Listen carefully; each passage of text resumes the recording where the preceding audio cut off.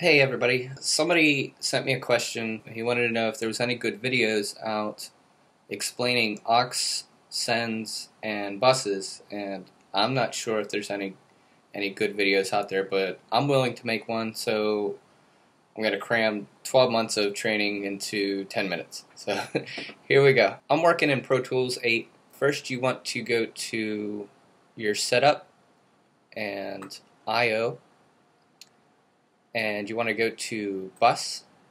And as you can see here, I have a session open, and I have buses already created. If you want to create a bus, usually it gives you default, and it looks like this. They stair step down. Okay, so here are the buses that I've already created. Now, what a bus does is it's a path for your audio to travel, and why you use them is you want to take a copy of an audio file and send it somewhere else while still preserving your original file. So you're still hearing your original track, but you're sending it to an effect track to mix in with the original. So I'll show you how to create a new path. You go ahead and label it. We'll say verb bus 2, since I already have one created. Now right here you select mono or stereo. Usually you want stereo because you want it in both speakers, so you can decide how much of the left or right you want to have your effect in. And go ahead and stair step it down. We'll hit OK.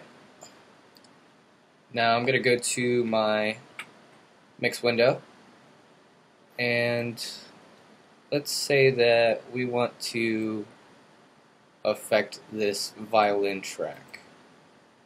We'll solo it out. I'll go back to my edit window and check to see where it actually starts.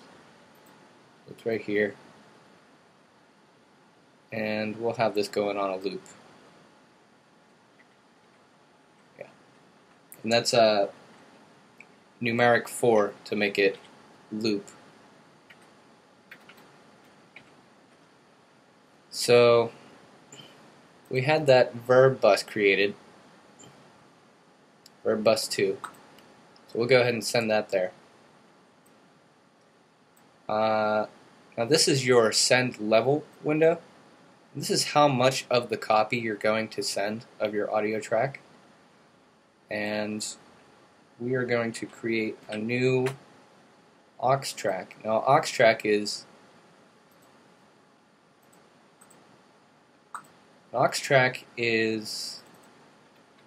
sorry, I'm just trying to talk and type.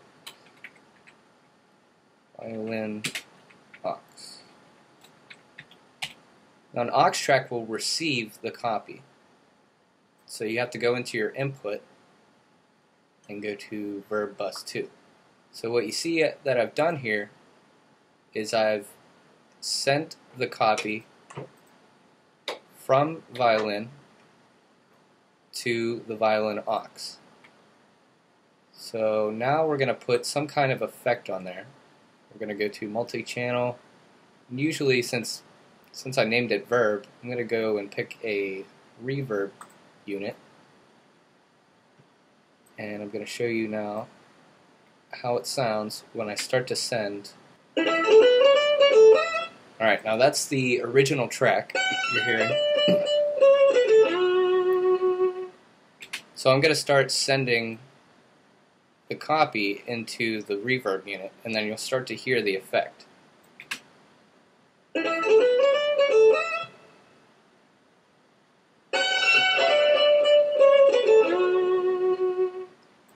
So now you can see the importance of being able to mix your original track with an affected track. Doing this lets you have the ability to mix it on the fly and not have to go back and redo it as if you were going to go into Audio Suite and do this, where it would save it to the actual audio file. And you don't want to do that because you always want to be able to look back, and if something's not working in your mix, then you want to be able to adjust that on the fly. So that's pretty much what the importance of using auxes, buses, and sends are. Oh, a really great thing to do with auxes and sends is you can make all of your drum tracks mixed to one, and then you can adjust that. So right here I have a drum dry, which means unaffected, and wet would be affected. So I'm going to go ahead and solo these tracks. Now you see, once I've unsoloed everything here, it's going through this aux track.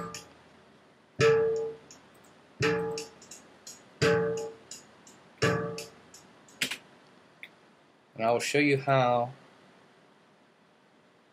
I set that up in the I/O setup.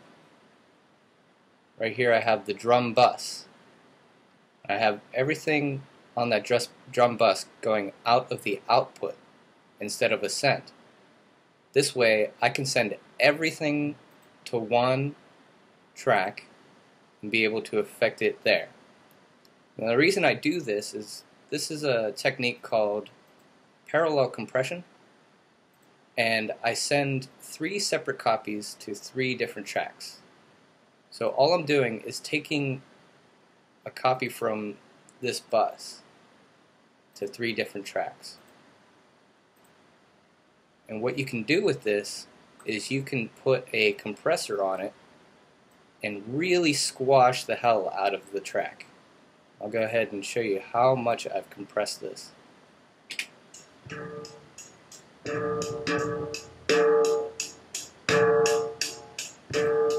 Almost sounds pretty nasty, huh?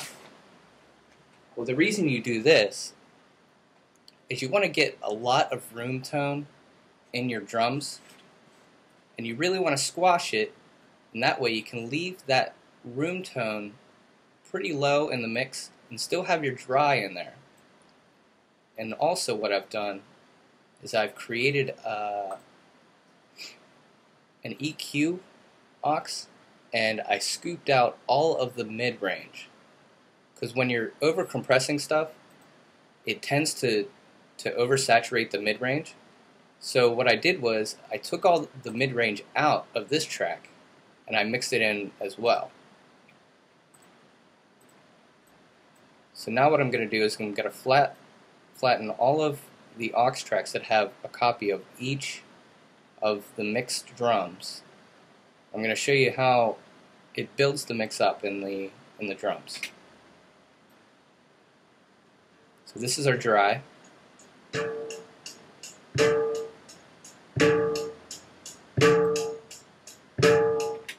Sounds pretty good, but it could be a little bit more beefy.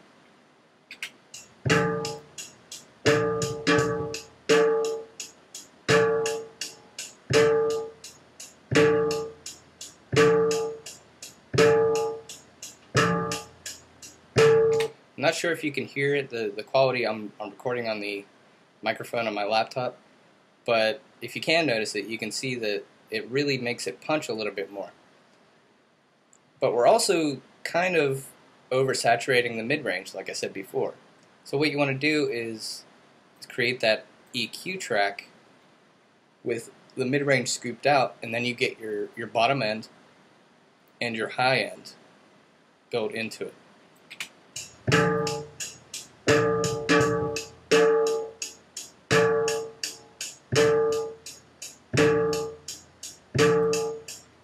Notice you can hear a lot more of the hi-hat. So that's pretty much what I'd use buses and sends for in aux tracks as well. Mostly with reverbs, delay units. So anyways, that's pretty much all I can think of right now. If you have any questions, I can make another video. If you want me to do this in Logic, I can show you. It's pretty much the same across the board, they just do things a little bit differently. So yeah, this is Brando the Brother. Please subscribe, and I'll see you around.